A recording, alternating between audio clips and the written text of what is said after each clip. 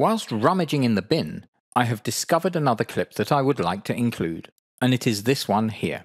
We can see the plane rolling along the runway, and this clip should go right at the beginning. To do this, first of all, I will move my cursor to the start point. I can also use the home key to set it to the beginning.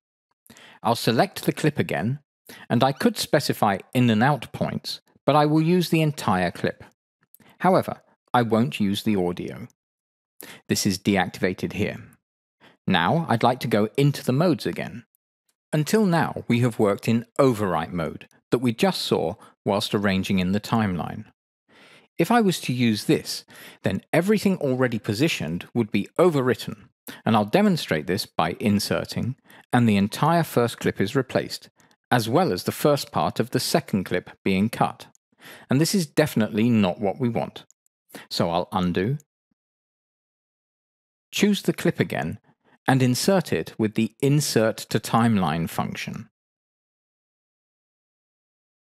Now I will click the zoom section to get a complete overview of the timeline, and we can see that the original clips 2 and 3 have been moved to the right automatically to make room for the new clip.